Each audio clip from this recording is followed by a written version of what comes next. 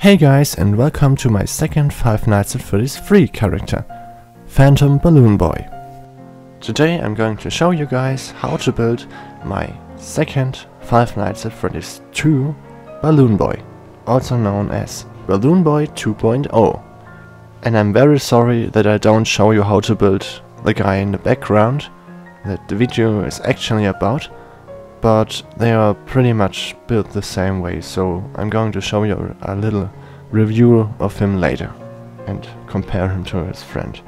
As you can see, I'm starting with a different base plate here. Instead of a 4x4 plate, I'm starting with a 2x2 plate and then adding the details on the sides the same way as I did in the first one. Also, I'm building his torso piece upside down, so you will see why I do that.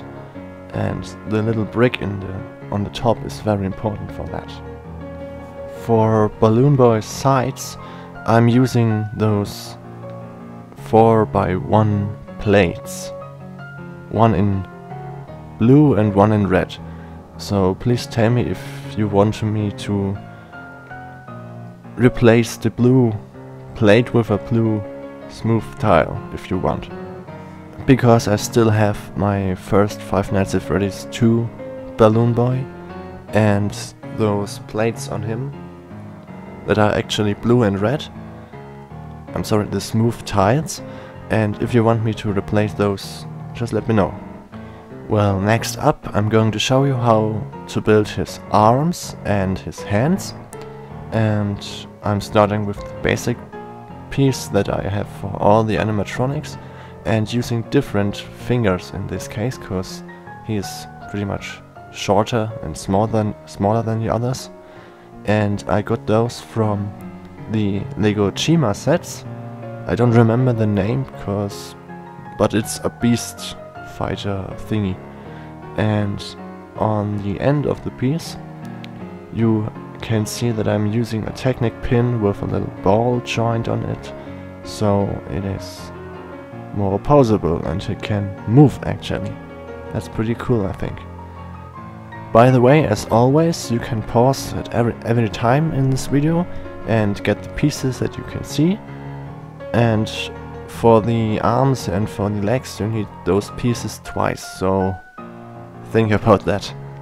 And the same thing that goes for his plates on the torso goes also for his plates on the arms. So if you want me to replace those two, just let me know in the comments, because I started it that way and I don't know if it's better with the smooth tiles or with the plates, so just let me know in the comments. Here are the pieces you need for his legs and for his feet. And remember to use those twice if you want to build him. For those who don't know it, it takes a lot of work to build those figures, especially the two Balloon Boys, and so I want to excuse for having such a long break after the last creation, so I'm sorry, and it will take a while until I get to finish my Five Nights at Freddy's 2 game in Legos, because now I'm not starting yet, because I need to upload the other videos of the reviews and then I'm gonna start making that. So I'm sorry about that. And I also want to start making stop motions again. So if you have any ideas for any stop motions, for example for superheroes, for Star Wars, anything, you can ask for anything. So let me know if you want any specific stop motions, stories, shorts, funnies or whatever I have. I want to make those again. But I'm warning you, I'm not going to make any Five Nights at Freddy's Lego stop motions, because those guys are very